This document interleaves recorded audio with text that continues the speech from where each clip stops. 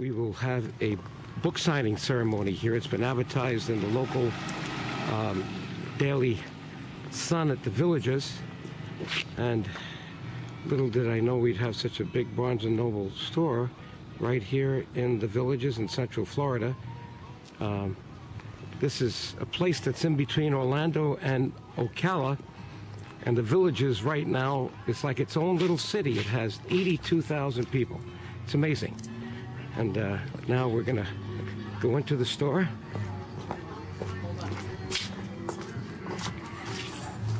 Okay. Hello. Okay. All right. Wow, what a store. What a store. Really nice. And then we'll go to where I'll be speaking. And they'll be setting it up shortly, but basically I'll be standing in front of that table there and giving my speech about the lack of fiscal responsibility and public accountability in Washington. Labels today are not meaningful anymore. You have to look at what the people stand for, who they are, what's their background, what's their stand on certain issues. Things are much more complicated. So you find good conservative Democrats, and you can see them, they call the blue dogs in Congress today, trying to stop the spending, and I say good because my issue as a conservative Republican on fiscal issues in particular is to stop government from spending money they don't have. Because what's happening is now we're borrowing from people, China for instance, we're up to $1 trillion, and China is a state that doesn't share our values. So what's going to happen in the next generation if we keep borrowing from them to spend today?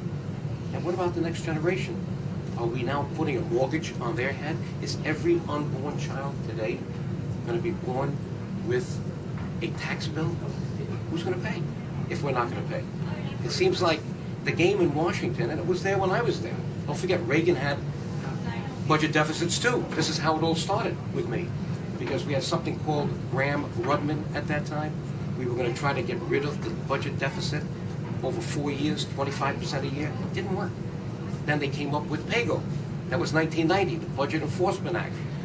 We cannot spend unless we take it out of another area of spending or we raise taxes. Well, that didn't work. So we put everything on automatic pilot, and Congress just spent, thinking that we need it, we're going to spend until people yell really loud, which they're only beginning to do now. So from when I left Congress in 1989 to now, a lot of people were seduced by Bill Clinton saying, hey, we got budget surpluses. We don't have deficits anymore. But what he didn't tell you was those were phony surpluses, just like the deficits today are phony deficits because they're not using the right accounting system.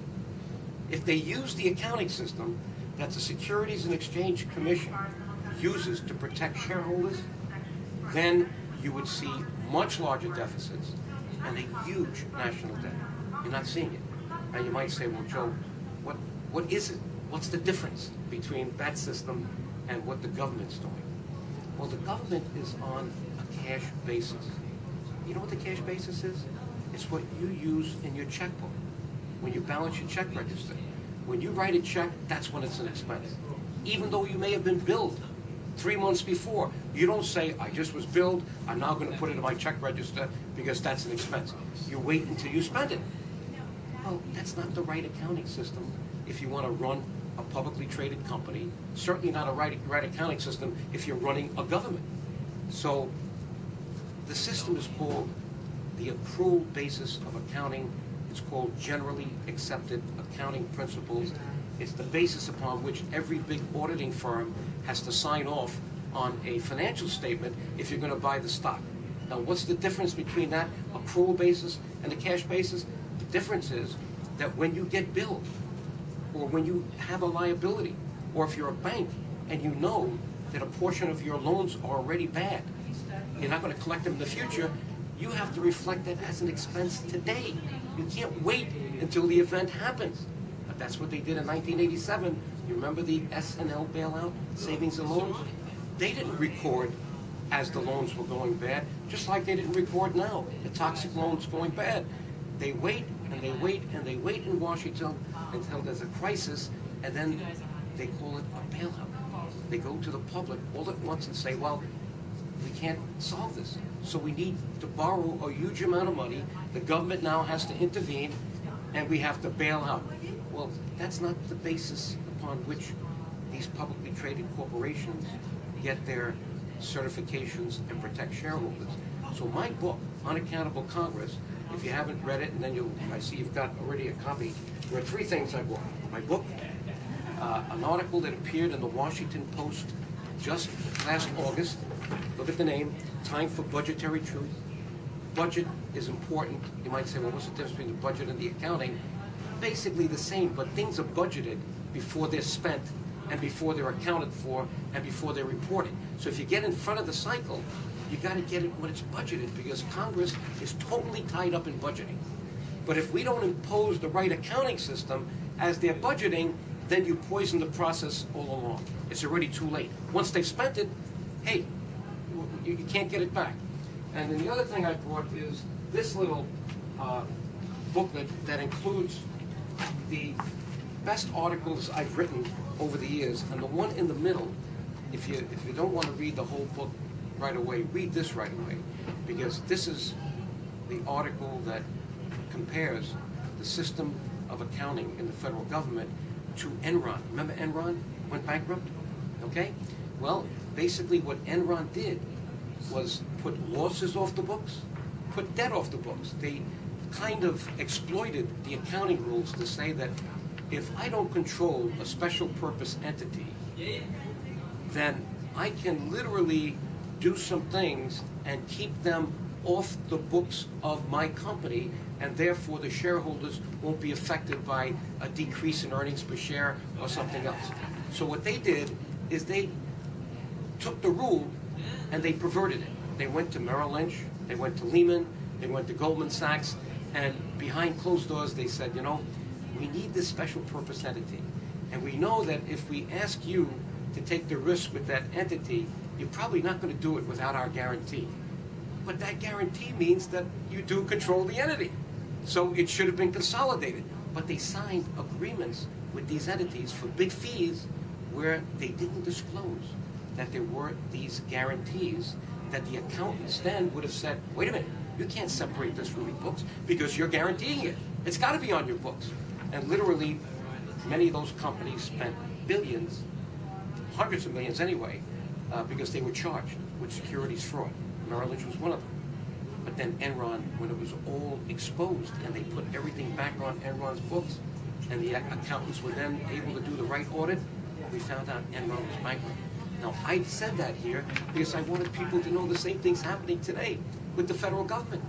The only difference between the federal government and Enron is the federal government can keep raising taxes if they can get away with it. And it's getting tougher to get away with raising taxes.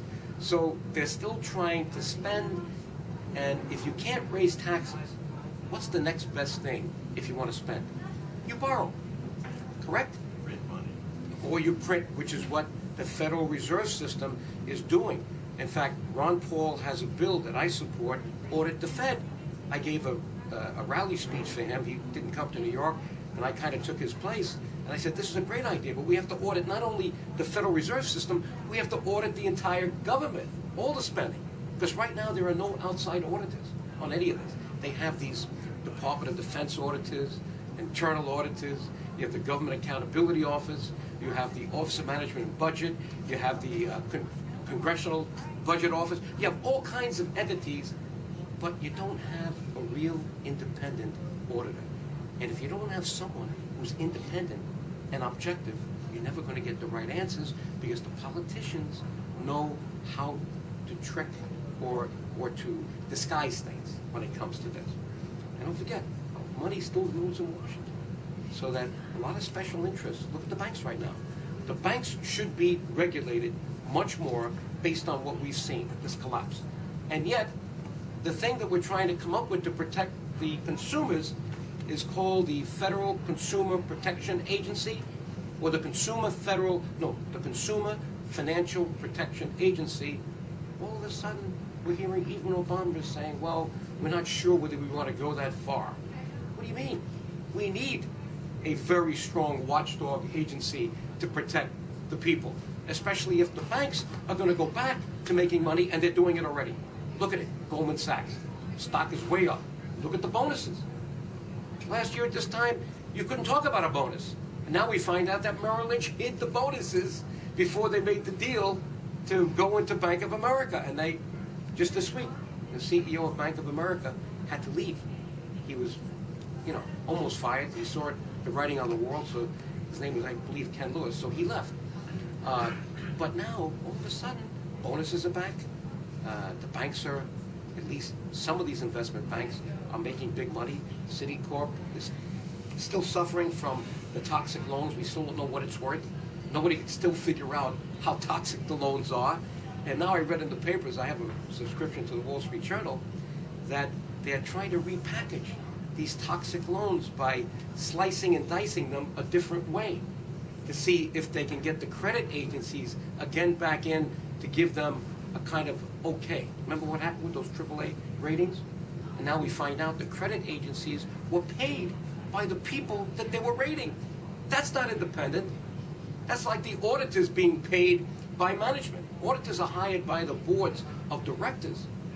I know, that's how I make a living these days. I'm on the boards of companies, and as a CPA, I have to do some of the heavy lifting on the audit committee, but it's the audit committee of the board that has to screen and then sign the engagement letter with the auditors, not management.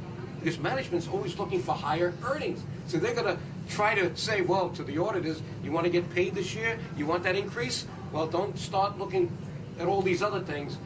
Keep your mind on right here. You can't tell that to auditors. Auditors have to audit what they think is the right thing. So I wrote the book. You might say, well, Joe, why aren't you in Congress today?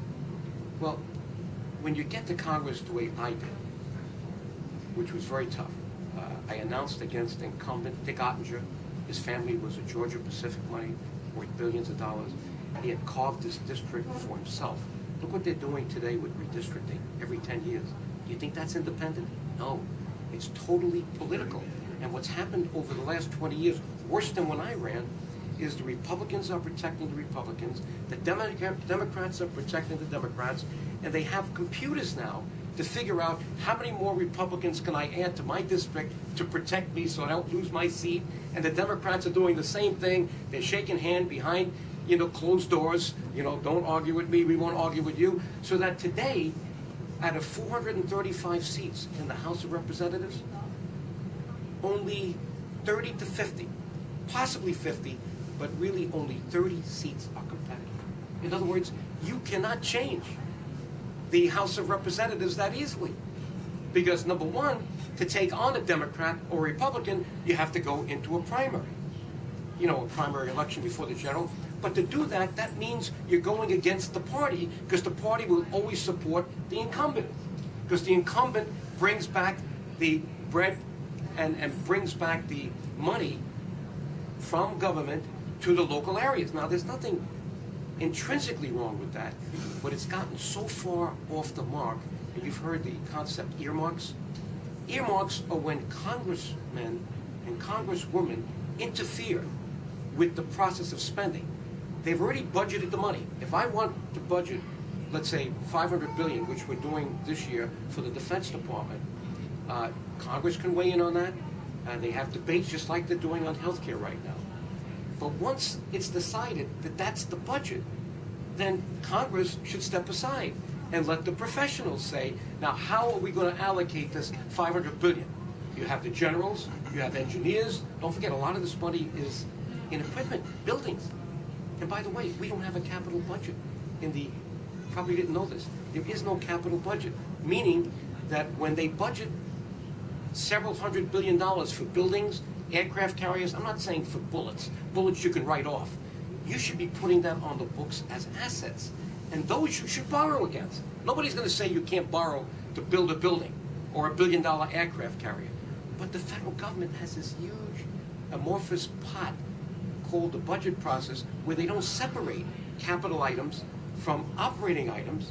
And what happens is they give the idea to everybody in government, oh, that's been written off, because when you spend, let's say this year, $400 billion on equipment, buildings, aircraft carriers, that's in the deficit.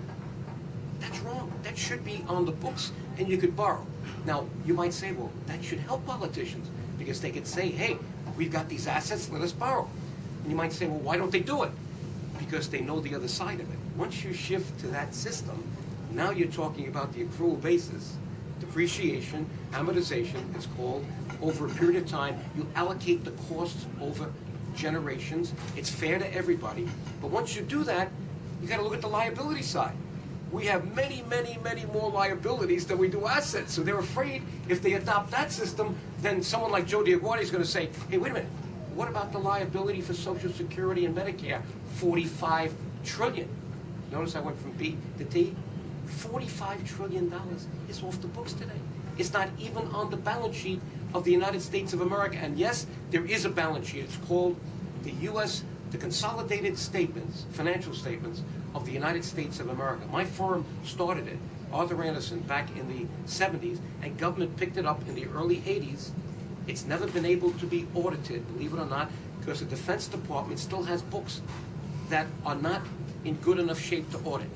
So literally almost 50% of the books of the United States of America today cannot be audited. And if you think that I'm speaking because it's a small group here in the Villages, go to my website. I'm going to give you all a copy of my card before I leave here. I've got them right here. It's truthingovernment.org, and you'll see my testimony before the Financial Accounting Standards Advisory Board, which is the board created by the bill that I put in as a freshman congressman. Here it is, the Chief Financial Officer Act.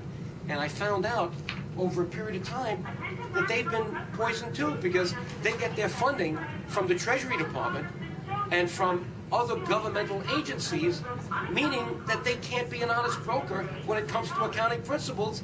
And somehow the Treasury Department has convinced this group of 24 professionals, but of the 24, many of them are appointed by the Treasury Department, the Government Accountability Office, the Office of Management and Budget, so that the funding is now giving them a conflict of interest like the rating agencies. And what they've done is the Treasury Department doesn't want to show the people that the real national debt is not $11 trillion, which is what it is today.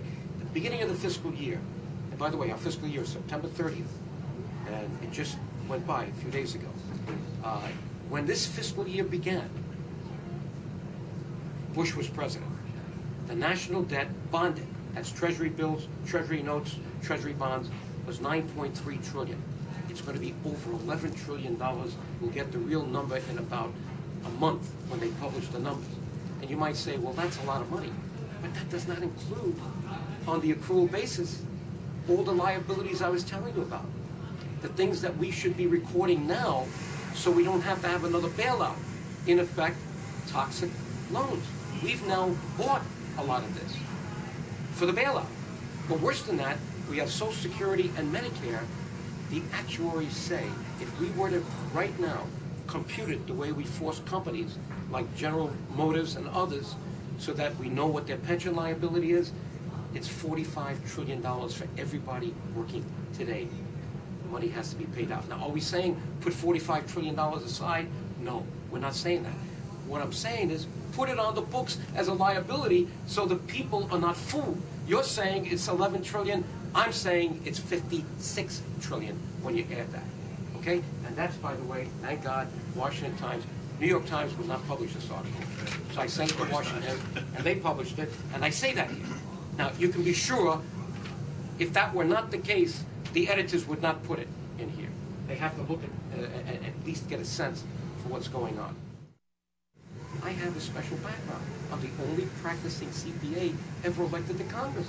I got to leave something here that shows I was here, even if it's one term or 2 terms.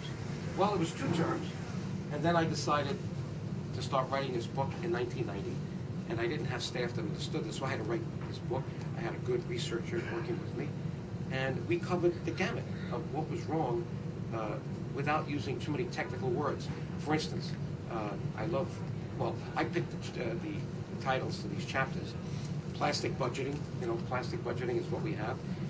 But if you go to chapter 5, this is the chapter on Social Security, congressional child abuse. send the kids to build. It's a Ponzi scheme. Because the money that we took, the money that you put in, and people are putting in today, FICA taxes, they already took it out. Here they raised it, and don't forget, Social Security was going bankrupt, they saw it going bankrupt in the late 70s, and they came up with a commission in the early 80s, and they raised the FICA, Social Security tax rate, and the base.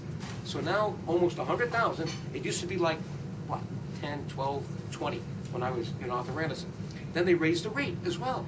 And a lot of money started to come in. But rather than leave it there, they said, you know what? That cash, we can use it to balance the books. And what did Lyndon Johnson do? Even before they raised the rate, he came up with, and you'll see it in my book, Plastic Budgeting, the euphemism, I call it a euphemism, called the unified budget. He saw all this cash sitting in the Social Security Trust Fund. Medicare wasn't up and running at that point. It just started. And the Highway Trust Fund, he says, why can't I offset that cash surplus against the deficits of all the other accounts and report to the people on the budget process only the net?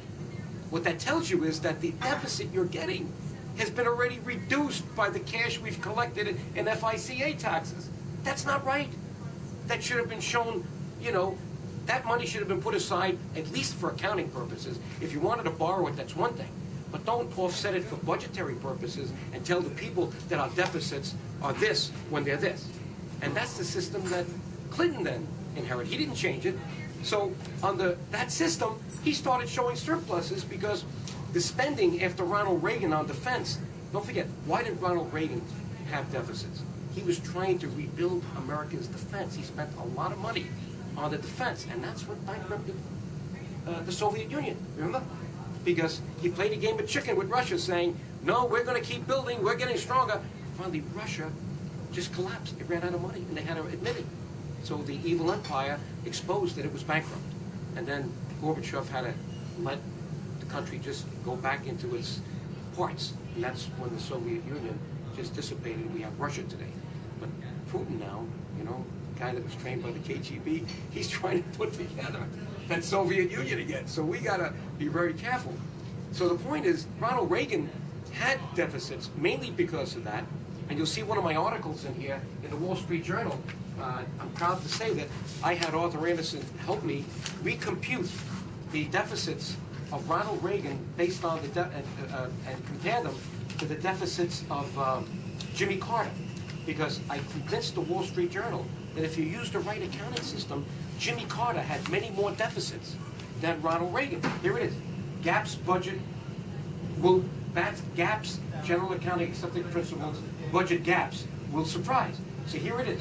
I had Arthur Anderson recompute the accounting deficits for Carter versus Reagan, and when you put back what Reagan spent on capital items, which should not be in the deficit, it should have been put as an asset, you find out that Carter, and in those days everybody's saying, oh, Reagan is the biggest deficit spender of all time.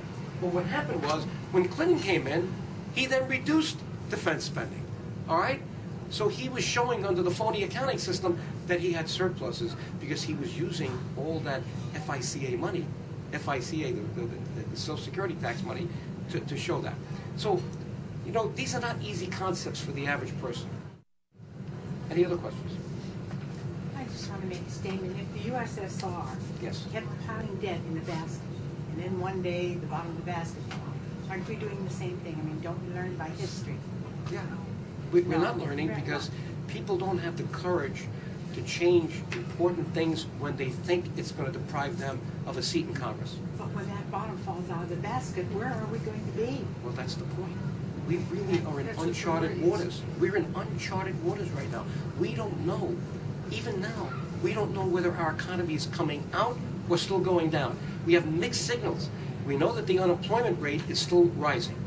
We know that certain banks like Citibank are still in trouble because they haven't figured out yet what the toxic assets are worth. Goldman Sachs is fine. Why? Because Paulson came out of Goldman Sachs. Rubin came out. So they feathered their own nest while they were in government and made Goldman Sachs really impervious to a lot of things. But who do we trust? Who do we trust? I'm at the point where we have to I get don't trust the people. anything I hear from Washington, from the state. If you look at the Constitution of the United States of America, you see we the people. You don't see we the party. You don't see we the government, we the people. We've got to empower the people to change things. Again, we've got to go back to a system that brings government closer to the people. You see, what we're doing now, and Obama comes out of a situation where he's comfortable with taking more power centrally. That's not good, because once you do that, the people get confused. They don't know what's really going on. And that's bad for the accounting, for sure, because then you've got the people who want to represent who they are and look good with this accounting system that I'm railing against, that I testified against. And please look at my testimony on my website. You see how I attacked this group to say, you are in conflict. And how did I get to do that? We kind of tricked them. They asked for written testimony, and Shirley and I prepared it, and I answered all their questions. But when I got there, I put the written testimony aside. They didn't know how good I was, with this issue, and I just spoke for a half hour straight, and I accused them of being in conflict, of not doing what the law said they should have done when it was passed and signed by the first President Bush, but that was my law. Here it is. And they're all standing there with their mouths open, and you'll see that on a video, because I was able to get a copy of the video. See, when government does a public hearing, they can't keep you from getting a copy of the video. So I requested it, I got it, and I put it on my TV show, Truth in Government. So if you look at my Truth in Government site, you'll see me there with no notes, waving books around, waving my hands, and you'll see the reaction I got, which was pretty much, with their heads down, because they had no answers. So we need to keep challenging the system. We need to empower more citizens, and we need to get away from this idea that when we go to the polling booths, oh, I remember that name. People are getting elected today, not because of their stands on issues, because the people, the public is remembering the name. In fact, it's so bad that congressmen and congresswomen are having their sons and daughters follow them into Congress because they got the same name, and they're getting elected. Ford did it in Tennessee. Duncan Hunter did it on the West Coast. There's another one in Florida, I forget the name. The son followed it about 10 years ago. Very prominent older Democrat in southern, not southern Florida, northern Florida. But it's happening more and more, okay? And that's not right. We need the best people now in government, not marginal people. And the problem with government when it gets too big is they start repaying favors. Who do they put into places, even locally, like my county? My county now is #1 out of 3,000 counties in America with the highest tax rate, Westchester County. And we have now a big election coming up in November for county executive, and that might now change things. I hope it does. But we got to understand that unless we get the people more actively involved and responsive, it's not going to change. Hi, I'm Joe DioGuardi, the founder of Truth in Government. Truth in Government is committed to telling you the truth about government spending. And the way that has to be done is to bring principles that have been promulgated in the accounting profession by professionals over the years to government. It's not being done today. And as a result, Congress especially is getting away without the standards that we need to tell you the truth about real government spending. So Truth in Government wants to bring accountability, fiscal responsibility, transparency, the rules that the Security and Exchange Commission imposes on publicly traded companies to the U.S. government.